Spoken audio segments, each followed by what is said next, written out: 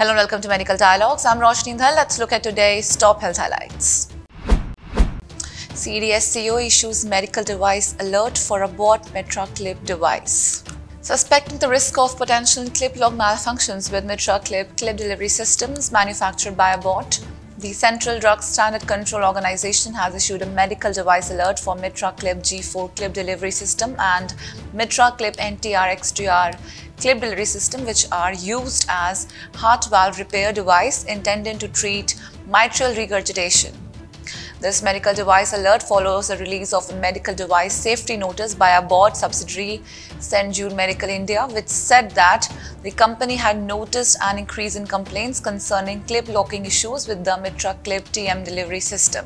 Mitral valve regurgitation is a type of heart valve disease in which the valve between the left heart chambers does not close completely, allowing blood to leak backward across the valve.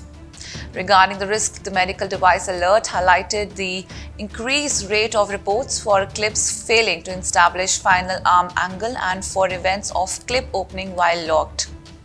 Additionally, the alert addressed who may be affected by saying any person with mitral regurgitation who has to be treated with the use of MitraClip G4 Clip Delivery System and MitraClip NTR XTR Clip Delivery System.